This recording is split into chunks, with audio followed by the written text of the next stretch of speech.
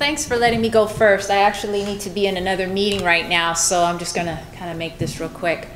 So I've been a member of Division 17 since I was a graduate student at the University of Utah. That was almost 20 years ago. I don't like thinking about it because it's like such a long time ago. Makes me feel old.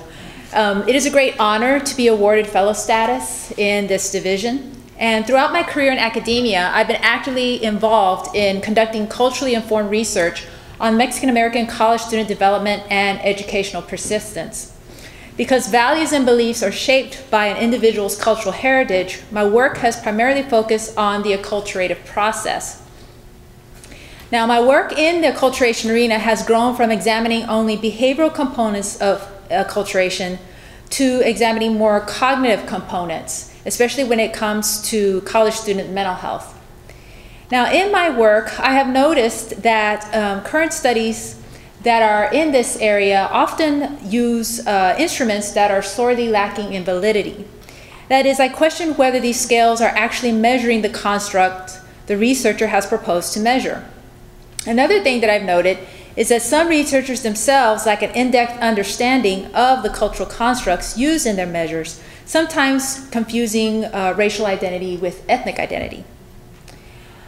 Now, counseling psychology has often taken the lead in developing cutting-edge and sophisticated theories and scales to move cultural research forward. And I've done this in my own work by developing scales such as the Intergroup Marginalization Inventory and the Maidanismo Belief Scale.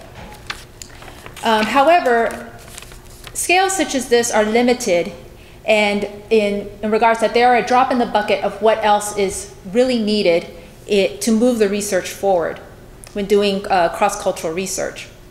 Now, when working with my students on their research projects, we continue to find ourselves disappointed that we can't find adequate scales. For example, in my conversations with a colleague, we talk about Latino well-being because that's her area of focus.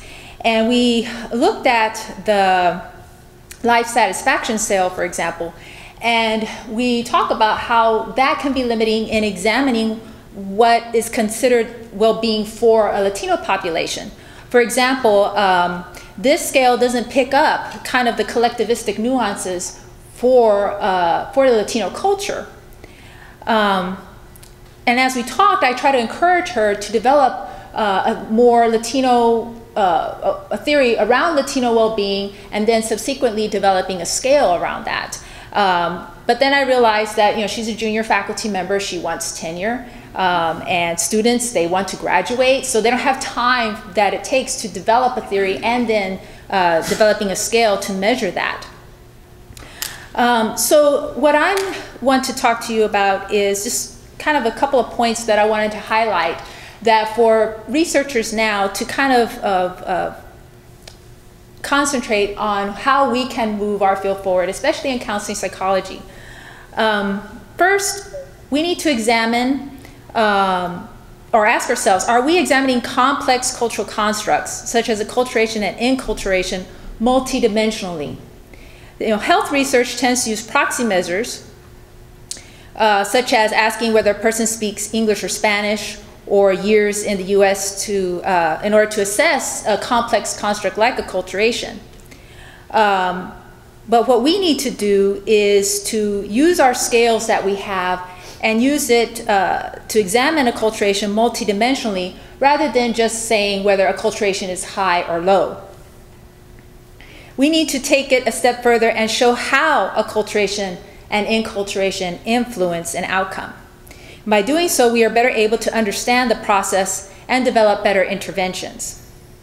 Another thing to ask yourself is, are the scales that you're using really picking up the constructs that you intend for it to measure? So when a student asks me, when you say for a recommendation for an acculturation scale, I usually ask them, when you tell me that you want to measure acculturation, what exactly do you mean? Because there are very different components and facets to acculturation, but a lot of people tend to kind of focus on one aspect, on the behavioral kind, and tend to go to looking at using the ARSMA scale just because it's been used before. So we need to ask ourselves, okay, with this construct that we are looking at, is the scale that we're using, those items, are they picking up the construct that we are wanting to measure? For example, is an item like, I enjoy English language movies, adequate in identifying an association to depression? Or perhaps an item like, family members tell me that I act white, may be more specific to your hypothesis as to why Latino college students experience distress. So these are items from different measures of acculturation, and focusing on one type may lead you to a different answer than focusing on another. So we really need to kind of look at the items in a scale, and not just because the scale says it's an acculturation scale or a well-being scale that you're going to use it and it's going to pick up what you want it to pick up. And then last, I want to talk about recycling. Now, recycling in general is a good thing, but when it comes to cultural research, the recycling of scales or scale items can be limiting. So, for example, one of the things that I notice in the research that I do, acculturation research, that sometimes people will use the acculturation, the ARSMA, the acculturation rating scale for Mexican Americans, and use it with a different population like Laotian Americans. This may or may not pick up acculturation for that specific population. Again, it's these people, they're mostly students, sometimes junior faculty, who are in a rush to collect data, and in a hurry, they don't want to create or start from the beginning and creating a theory around acculturation in a specific cultural group, and instead try to recycle scales. So what I'm asking for is that we need to be more cognizant of how we are approaching research, how we are looking at these complex cultural constructs, and how we are measuring them. So thank you, and thank you for this fellowship. Being the Vision 17 Fellow is an honor for me after this long